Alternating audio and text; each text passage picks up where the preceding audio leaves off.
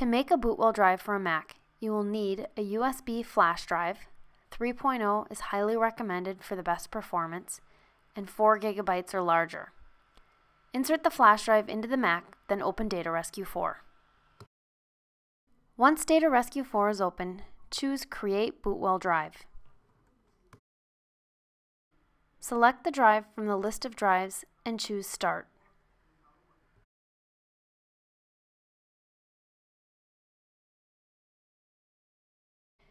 You will get a warning from Data Rescue 4 against data loss on the BootWell drive. After reading the warning, hit Continue. Now Data Rescue 4 will start to create the BootWell drive. Once it is completed, then you will see a message saying BootWell created successfully and steps to follow to boot from the BootWell drive.